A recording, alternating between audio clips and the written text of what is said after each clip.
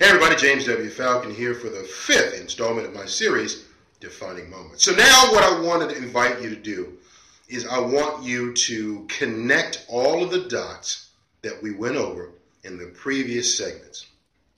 You had a traumatic experience. It was a horrible experience. You jotted yourself down some notes as to what you were thinking, doing, and how you were relating to people during the moments of that horrific experience.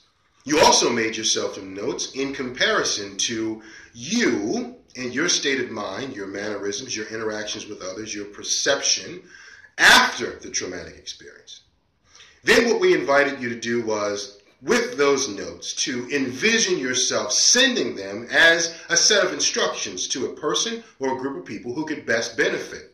Then we invited you to take a look at the delivery process. How are you going to get those notes to that person or that group of people that can best benefit from your experiences?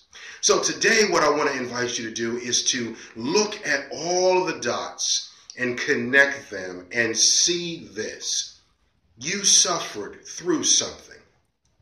You now understand that it has impacted you. You know who and what you were before the event, and now you know who and what you are afterward. So now what you're going to do is, instead of internalizing that, you want to be outward in your passion to want to help others. You want to help others to learn how to cope. You want to help others from a preventative standpoint. And you want to help others in teaching them how to walk again after the traumatic experience. So now you have yourself a blueprint, a platform to be able to take that pain and to purpose it, to give it a direction, to be able to help other people.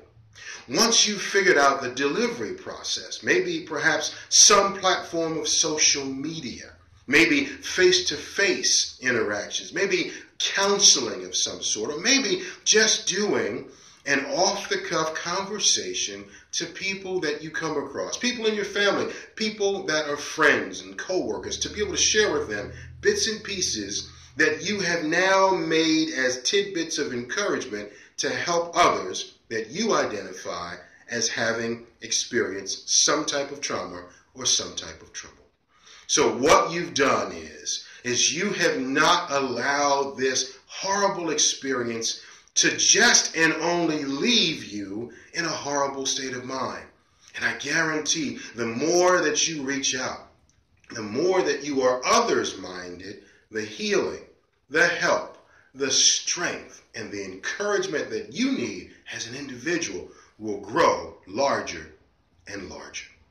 I thank you so very much for having tuned in to these segments called Defining Moments. And what I want to also invite you to do is this. Send me some feedback. Let me know if this segment or any of the segments of this series were helpful or not. Please give me some critique. Give me some feedback. What could I have included? What else did you want to hear? I would love to be able to get that kind of information. So send that to me by using the following email: encouragementiskey2013. That's all together. encouragement-is-key2013 @gmail.com.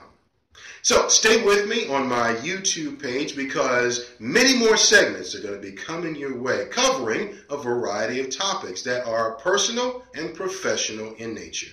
My name is James W. Falcon, and I thank you so much for your time and attention. And do this, whatever it is you do, however it is you decide to do it, get, be, and stay encouraged in all of it.